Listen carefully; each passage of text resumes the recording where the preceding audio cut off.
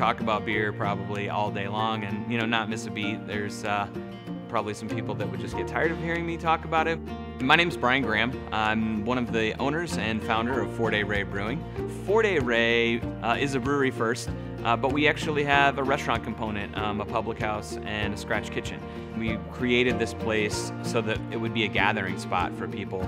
So we're in the nickel plate district here, and the railroad is literally like a block and a half away from here. So 4 Day Ray is actually a railroad term. It's slang for a rail employee that habitually calls off work 1 day a week, so they were a 4 Day Ray.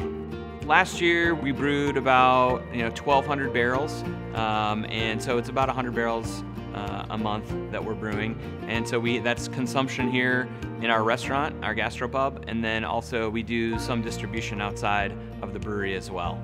I'm Mitch Ackerman. I'm the head of brewery operations here at 4 Day Ray. Brian and I met through an industry website. I was looking to come back to the Midwest, and he was looking for a brewer to get everything going here. I flew out and I met him and his family, and we just clicked. He's a malt guy and I like hops, so our collaborations work really well together. As we started planning things, it became very clear to me that the floor and the drainage system were going to be extremely important, way more than I had anticipated. And when you think about it, you're talking about chemicals, you're talking about high heat, you're talking about yeast, and you're just doing those things, constantly over and over. And so over time, that could easily break down a system. Stainless steel drains were extremely important for me because of all the basic and acidic chemicals that we use to clean here. Throwing those down in any other drain usually doesn't work out very well. Eventually, they fall apart. So, that was a pretty important decision on our part as far as, hey, look, these need to be quality, they need to be stainless steel. We want to make sure that we don't, we're not jackhammering the floor here in 3 years. Brewers are basically glorified janitors. What we do is clean.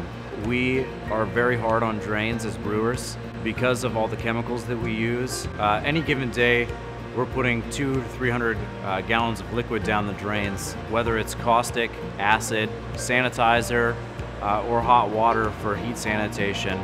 We move a lot of liquid through the Zurn drains. I would recommend Zurn drains. I've not had any issues, and we're very hard on drains. We throw a lot of hot water, a lot of chemicals, and stainless steel drains perform perfectly every time.